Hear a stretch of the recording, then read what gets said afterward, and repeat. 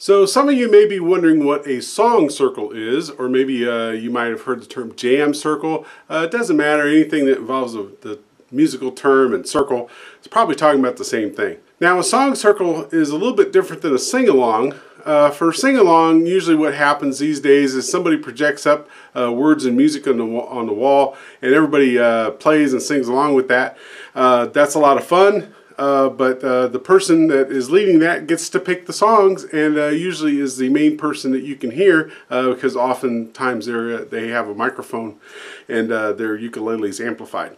So a song circle, that term probably originated to describe what happens when a lot of people get together or camping. They all gather around a campfire or gather on a front porch or something, get in a circle, and each one takes a turn playing a song. Now you'll find this a lot in bluegrass groups. A bunch of people get together and each one will take a turn picking a song. And if you don't know the song, you just kind of follow along. Usually you look at the chords the person's playing and you just play the same chords that they're playing. You may not know the song, you may not know the words. That's okay. You're just there to play along. They're the one that's leading the song. And then when that person's done, it just moves to the counterclockwise or whatever, moves to the next person in the circle, and then they pick a song and they lead it. Now a modern song circle or jam circle, you might have somebody that projects the songs on the wall just like on a sing-along, but then each person just picks the song and they pop it up and can project it up there.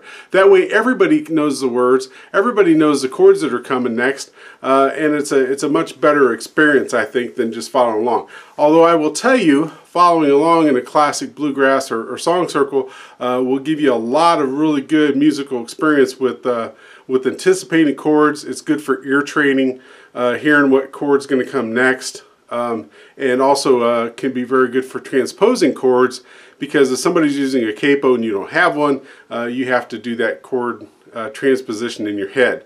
So playing in a song circle where you don't know the song, can't follow the words, can't follow the chords, can be very valuable too.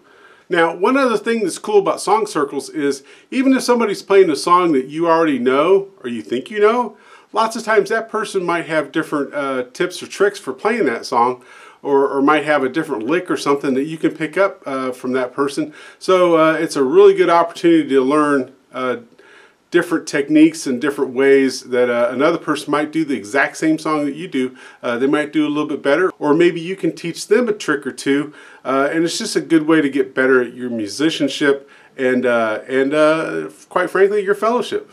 So I hope that kind of answers your questions about what a song circle is. Again, a group of people get together, each one takes a turn playing a song, and everybody else follows along.